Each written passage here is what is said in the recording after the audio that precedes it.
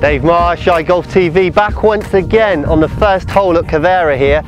Slightly come off my second shot, ended in the greenside bunker. But it's not a problem to get up and down from here, maybe even hole it if I know the secrets. Now today's tip is all about the noise. Good bunker players make the right noise when the club impacts the sand.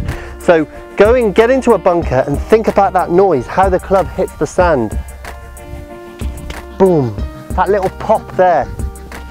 It's aggressive, but it's not hard. And what I mean hard in the amount of power that we put in. So if you can start making that noise, you know that all you've got to do is replicate that noise when you hit your actual shot. So let's see if we can hole a couple. When's the last time you saw 2 bunker shots holed in a row, eh? See what we can do.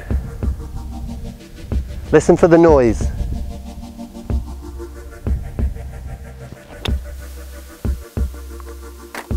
Ooh, just missed it.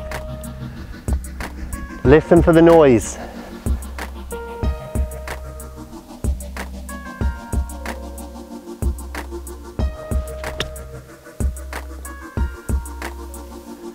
Release out down that slope actually, but that's what you want to get. You want to get that noise on your bunker shots, and that's how you'll get the confidence and the consistency to get the ball out of the trap first of all, and then you can start thinking about getting it close and getting it up and down. Now, if you've enjoyed today's video, you know you can click below to watch yesterday's, or come back tomorrow. I'll be here. You need to learn, so come back, watch another great tip.